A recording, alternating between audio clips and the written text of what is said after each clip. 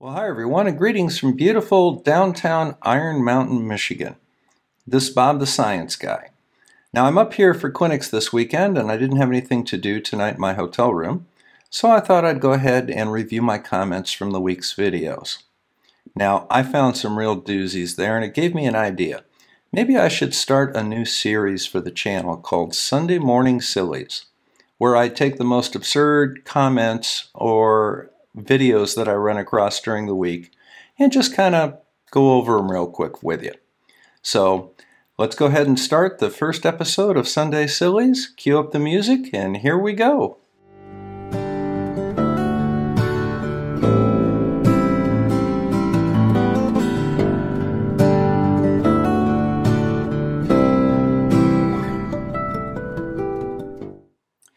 Well guys, let's go ahead and start off with this comment by none other than Dr. John D., a flat earth scientist.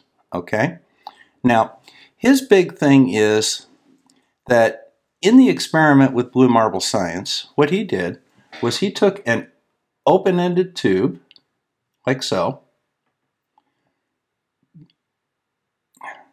He attached a line to it,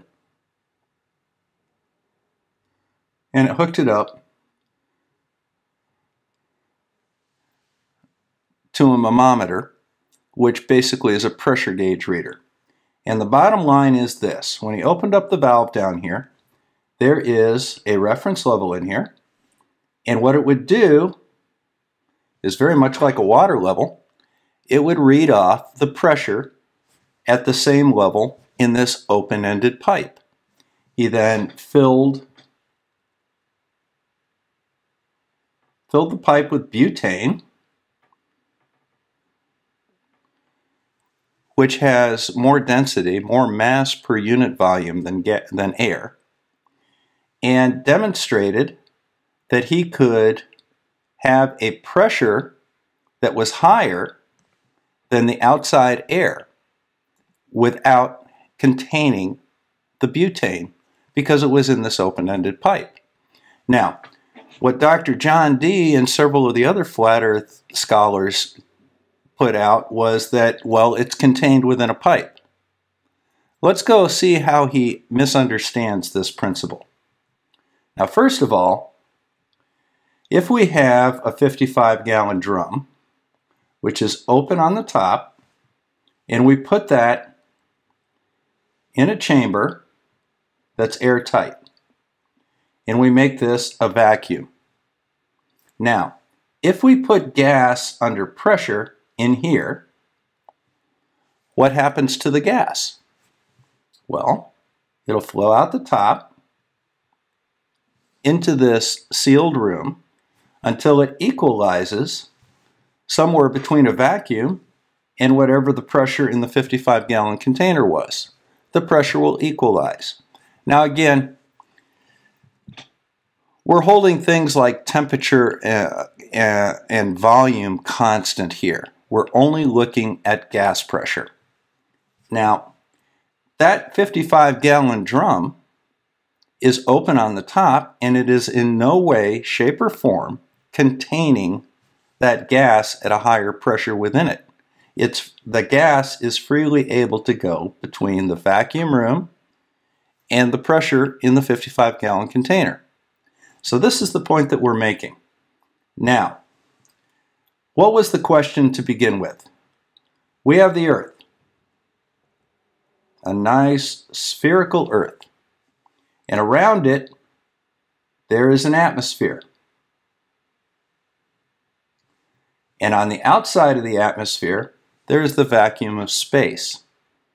Now the contention is you cannot have gas pressure in an atmosphere next to the vacuum of space. So how do we test that in the laboratory? Okay, there's a couple of different ways that we can do. We can get on an airplane and we can measure the gas pressure on the surface of the Earth, and then we can go up 20,000 feet and see what the gas pressure is there. And we'll find that we have a pressure gradient. Okay, that's just one thing that we can look at. But let's sit down and do something a little bit different. This is a little bit more of a thought exercise, because what we want to do is we want to reproduce this in the laboratory or in somebody's garage or backyard, as BlueMarbleScience did. Now, what happens if we build a wall all the way from the surface of the Earth to the vacuum of space at that position on the Earth? Will the pressure on either side of that wall, or even down here at the bottom, change in any way, shape, or form? No, it will not. How about we build two walls? Will the pressure on this side be any different than the pressure on that side, assuming that we aren't taking any changes due to temperature or warming of the sun or any of the other things that you guys will try and come up with? We are simply talking about a mass that exerts gravity and the pressure on the atmosphere surrounding it. Okay? So, what happens instead of doing it here and here? We build that wall here and here. Is there any difference? Nope. How about instead we start moving them closer together and we end up with a long tube right here? Okay. Will there be a vacuum on one end of this tube and a full atmosphere of pressure down at the bottom end of the tube? Perhaps. Here, we'll have a look again, just so that you can see this very clearly. So we'll have one atmosphere of pressure down here at the bottom, and we'll end up with a vacuum on the other end of the tube if our theory is correct. So how do we test this? Well, let's just have a look at the pipe. And this is a very, very long pipe. And it's sealed at the bottom, and it's open at the top. And say that this pipe is 100 kilometers long. Now, if we're right, we can have a lower pressure or a vacuum up here, and we'll have full atmospheric pressure down here. And if you look at the pressure as it goes from here to here, the pressure will decrease. But we don't want to build a 100-foot pipe or a 100-kilometer pipe, do we? How about we build a smaller pipe? So let's do this. Let's take a pipe 20 feet long. All right. Now, as it sits there, that pipe will be filled with the same air that surrounds it at a certain pressure. All right. So, will the air pressure here on the outside be the same as the air pressure here on the inside? Yes, it will. Now, can we measure that? Sure we can. Now, recall that in our experimental setup, we had a small tube that was hooked up to a thermometer. Okay? And there was a reference level in the thermometer right here. And what it would do when we hook this up is it would, by the same principle that a water level works, it would measure the pressure in the tube at the same height as that reference level. And this is the same way, remember our water level. If we filled this with water and it came up to here, it would also come up to here, and this line would be level. All right, so we'll get rid of that. Now this is the way that we can conduct an experiment. So the next thing that we have to worry about is how are we going to be able to demonstrate a change in 20 feet? Well, perhaps instead of filling this tube with air, let's fill it with something that's heavier. Now, in our case, what we did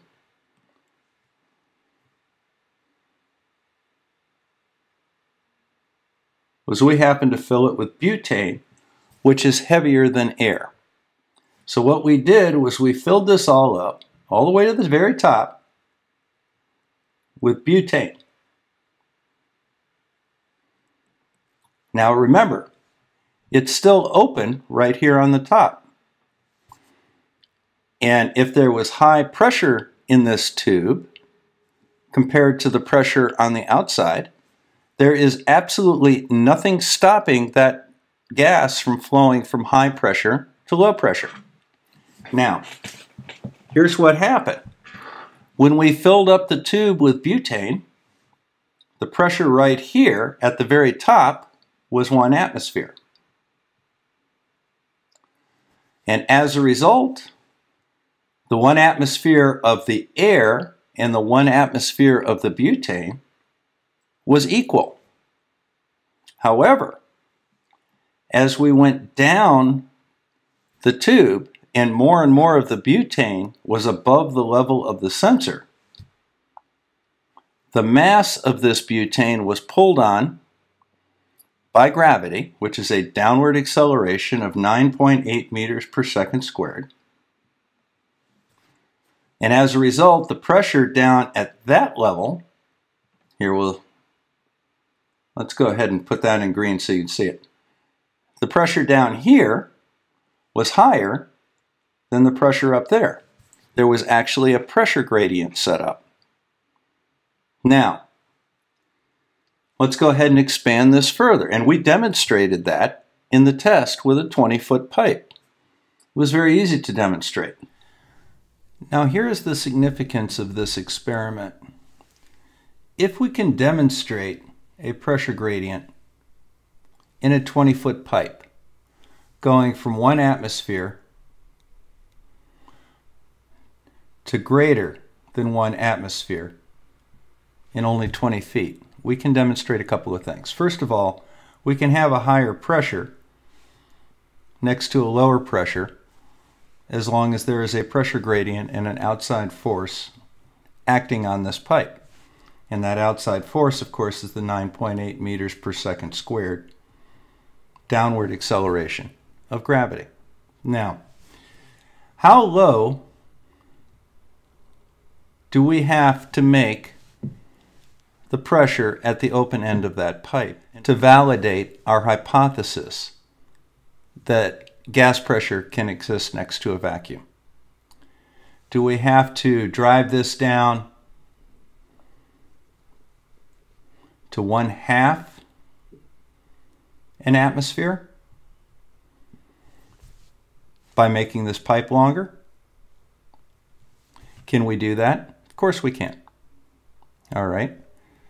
What we would have to do is we would have to perhaps put this in a vacuum chamber and start pumping out the air until we got to half an atmosphere. And we had to see how long of a pipe we would have to make until this end of the pipe only had 1/2 an atmosphere of pressure in it. Okay, that's one way that we could do it. But do we really need to? No, we really don't. All we have to do is that we have to be able to demonstrate that we can establish a pressure gradient on a small scale. We can take that and extrapolate it into a larger scale and continue the decrease in pressure all the way down to 0. Now, another thing that we could do is we could take a heavier gas, and that would shorten the amount of pipe that we would need to reach, say, 1/2 an atmosphere. Okay. And again, that's no problem. All you have to do is just enclose this whole thing in a vacuum chamber, drop it down to 1/2 an atmosphere, and see how long of a pipe we need with a heavier gas to have it equalize at this end right here. And it will eventually. Now, could we do it in a bigger vacuum chamber and get it down to a 1/4 atmosphere? Sure we could. But how far do we really have to go? Do we have to drive it all the way to 0? No, we simply don't. All we have to do is show that we can do it to some extent on a small scale, and then just show that that can continue as we did. Remember, with our butane experiment, we checked 3 feet, we checked a pipe 10 feet, and then we checked a pipe that was 20 feet long. So we demonstrated that we could continue doing this indefinitely, and the pressure gradient would continue to build the longer the pipe was. And eventually we'd get to a point where we had 0 on one end, and we'd have a pressure on the other end. So really, that's all there is to this experiment. Now we have to ask ourselves, how does this answer the original question? Recall that we wanted to know if the Earth was here and it had an atmosphere around it, and that was surrounded by the vacuum of space, how can that happen? We've demonstrated that gravity will create a pressure gradient with butane over a relatively small scale. The pressure at the top of this column of butane will be less than the pressure at the bottom. The question becomes, is instead of a tube, what if we used a great big tank? Say 1 kilometer or more long. And we hooked them up at the bottom, and we filled them both up with butane. Now, would the pressure at this point in the tube be exactly the same as the pressure at the same point in the tank, the great big open-ended tank? Of course it would. Do we need to have a tank? No. The only reason that we're using, enclosing it to some extent is to make it small so that we can work with it. But theoretically, so there's the surface of the Earth. If we fill the surface of the Earth up with butane, the pressure is going to be higher down here than it will be up there. Eventually, as we put more and more butane around the Earth, the pressure is going to get to a point where it is 0. And everything beyond that will be a vacuum. But even though this pressure is 0, this pressure is a full atmosphere pressure down here. So what we've done with a 20-foot tube is shown how this pressure gradient will decrease and decrease with length to the point that we can get it down to 0. And as a result of that, there's no problem with it being next to the 0 pressure of space. And the thing that makes that possible is this constant downward acceleration of 9.8 meters per second squared, creating that pressure gradient. And we demonstrated that that does create a pressure gradient with a 20-foot tube in Harry's backyard. So that's really all there is to this experiment. Now, you're fixating on the pipe because you're trying to find some way to disregard the science here. And that comes from 2 different things. Number one, people like Dr. John D. simply don't understand the science. And 2, you are so heavily invested into the flat Earth that you cannot accept evidence that shows an atmosphere can exist next to a vacuum due to gravity on a spherical Earth. All right? I'm sorry that you can't wrap your head around that, but that does not make it wrong. So, this is Bob the Science Guy signing out from Northern Michigan. Stay in school, people. This rabbit hole's too deep for me. Feel my brain getting real sore.